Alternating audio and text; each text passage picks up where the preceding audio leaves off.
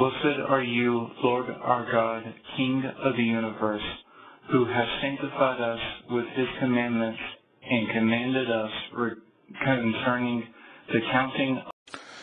Today is 40 days, which is 5 weeks and 5 days of the Omer.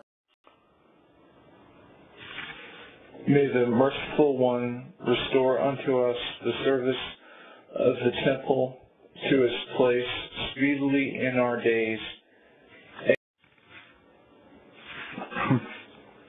For the choir master, the song with instrumental music.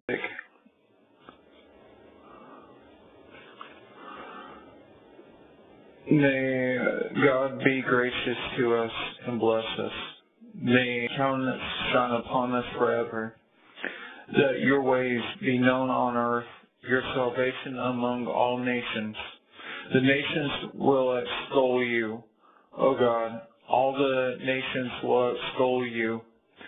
The nations will rejoice and sing for joy. For you will judge the nations justly and guide the nations on earth forever. The nations will extol you, O God. All the nations will extol you, for the earth will have yielded its produce. And God, our God, will bless us. God will bless us, and all from the farthest corners of the earth shall fear Him.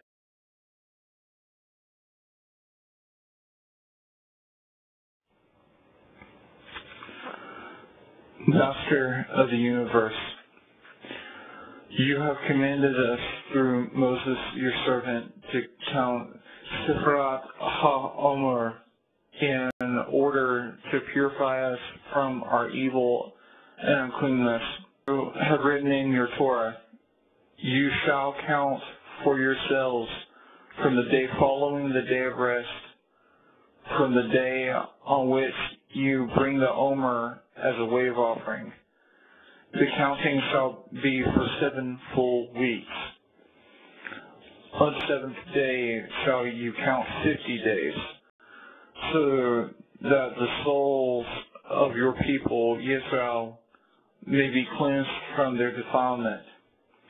Therefore, may it be your will, Lord our God, and God of our fathers, that in the merit of Omer, which I counted today, the blemish that I have caused in the Seraph be rectified, and I may be purified and sanctified with supernal.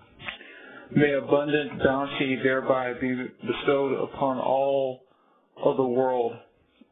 May it rectify our nefesh, ruach, and nesma from every baseness and defect.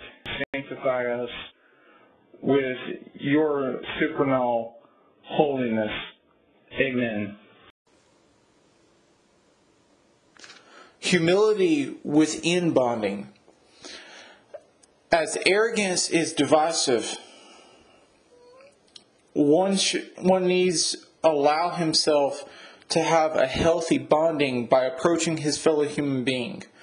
A bond involves two people with distinctly independent personalities enjoining themselves for a purpose that transcends themselves.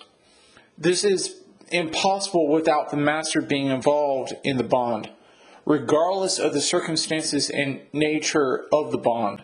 Furthermore, he is to be acknowledged within the bond.